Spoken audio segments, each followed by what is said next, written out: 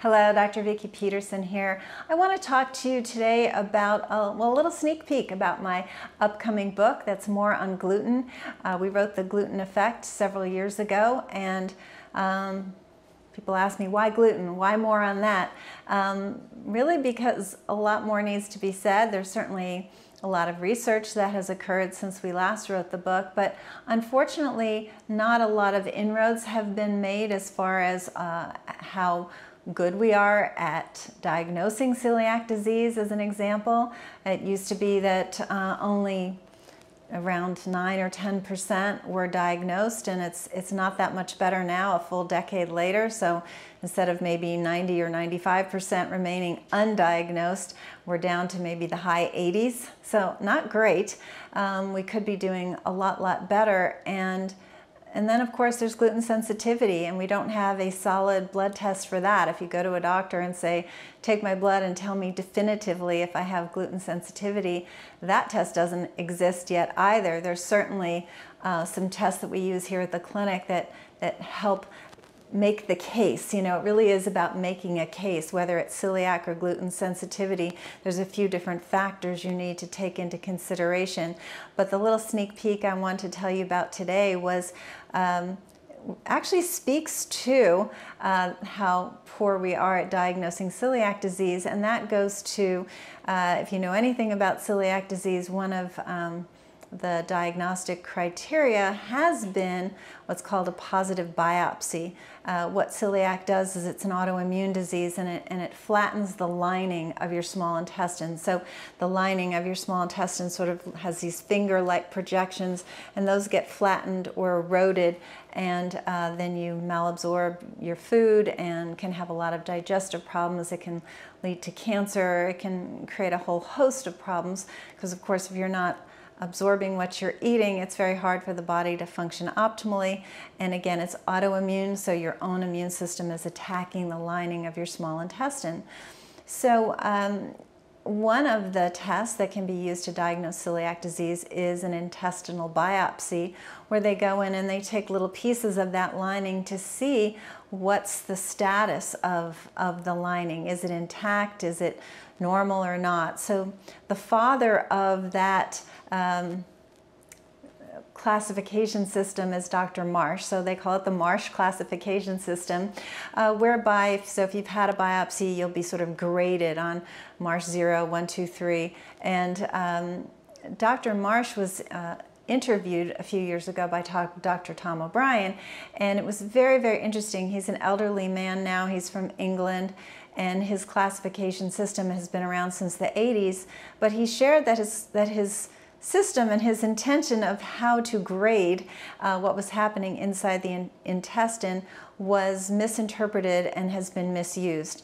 And even though he tried on a couple of occasions to speak in front of groups and get this classification system interpreted correctly or understood correctly based on his research, it was not. So what's happened is that you can have a fully normal intestinal lining, which of course is what we want. And then the early stages are inflammation, so there's irritation happening. And then there can be something called lymphocyte infiltration. So the white blood cells are infiltrating because of this inflammation. And then you get, over time, you get this degradation that occurs. So there's this spectrum. Dr. Marsh was interviewed and said, as soon as you've left the Marsh 0, which means perfectly normal, he feels you should avoid gluten, which is not at all what's done in our society. It's waited until those little finger-like projections are gone, which is called villus atrophy, and then you're told you have celiac disease and you shouldn't eat gluten. And so Dr. Marsh's data is really very key, because he feels that while 1% of the population has the villus atrophy, so that advanced Marsh classification system, which is what we're told about 1% of the population has celiac, he feels that a full 30% fall within the parameter of abnormal, meaning they should avoid gluten. This is huge, but it's not really talked about other than this interview that Dr. O'Brien did with Dr. Marsh several years ago, and then Dr. Marsh making some, trying to make some inroads. And as I said, he's an elderly gentleman. I think he's in his 80s now. So his voice has unfortunately kind of fallen on deaf ears, but I'm trying to make sure that we more of us hear it. And then there are several research studies that corroborated what he found. Dr. Ludvigsen is somebody who's very, very active in the field of gluten and celiac and gluten sensitivity research, and he found that he followed people who had this inflammation in their intestines but no atrophy, right? So not that advanced, and they had a mortality rate even higher than those with the atrophy. Now, was the mortality rate higher because the patients didn't know they should stop eating gluten? I don't know, but that's what he found as far as the inflammation being a problem. There was a Finnish researcher that found that antibodies, so the body's immune system saying, wow, I don't like this thing called gluten, which we look for in the blood test that we do, that can precede atrophy 7 years. So there's this long runway and long period of time where we're really missing jumping on this problem and preventing more autoimmune disease, preventing cancer.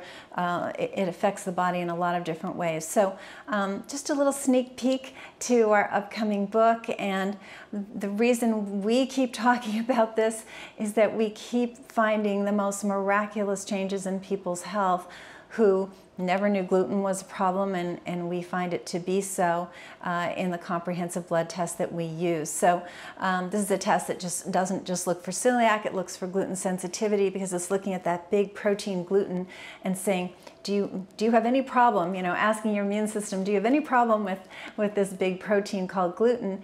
And so it asks the question in a number of different ways, and when positive, you got to eliminate that gluten. It makes a huge, huge impact on your health. So I hope you enjoyed this sneak peek. I'll tell you more about the book and what's upcoming, and a few more sneak peeks are in the offing. In the meantime, if your health is not the way you want it to be, please reach out. We're happy to meet with you, do a consultation. So give us a call, 408-733-0400, or contact the website, rootcausemedicalclinics.com. I'll see you soon.